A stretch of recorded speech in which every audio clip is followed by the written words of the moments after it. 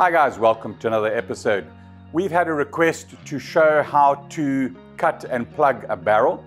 This is if you've purchased a gun and you now want to shorten it, you would have to re-plug it. In the factory we use quite a hard rubber. The reason we use a harder rubber than normal is the ability of this plug to withstand very high pressures. Back in the day we had guys commercial scuba spearfishing, and they would bounce dive to extreme depths, 300 foot, like 100 meters, to shoot specific species. And at that pressure, you're around 10 bar. The older soft plugs used to be pushed into the barrel. This would affect the buoyancy over time, and of course water would get into those zones. So we came out with this really hard bung. For us to install this, we lubricate it with a glue and we force it in with a 1-ton press. So this is the 1-ton press in action. This is how it works, not something you can do at home.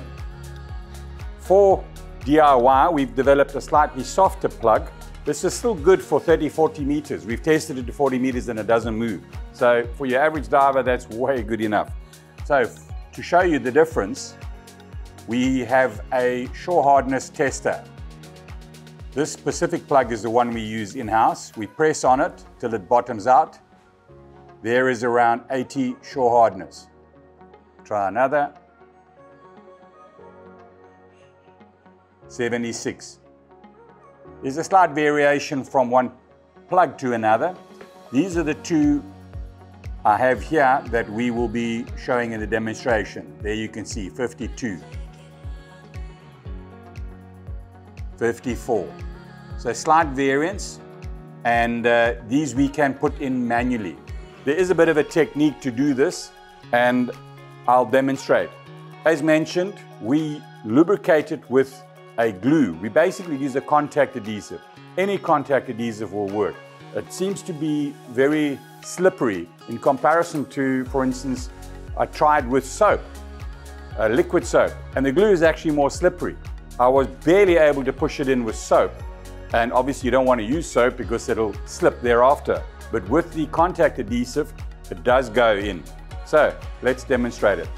So for demonstration purposes, we're going to use an offcut. Obviously, if you've hacked away at this with a hacksaw, try and keep it as level as you can. Use some device to take that sharp edge off. We have a proper trim tool that cleans off that sharp edge. You can use sandpaper, a file, whatever. Now we're going to apply glue to this surface and the whole surface of the bung. The bung does go in partially already, and then we're going to force that down. The trick with them is to actually rotate while you're forcing. Let's get the glue in position. The trick here is to try not to get too much glue over your fingers.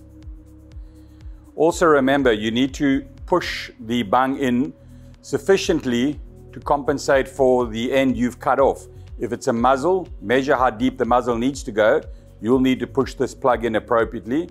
Or if it's the handle end, you'll need to push it in adequately that side.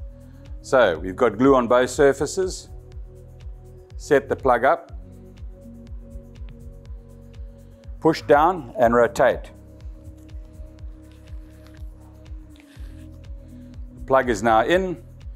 Now you push further to get it to the depth required.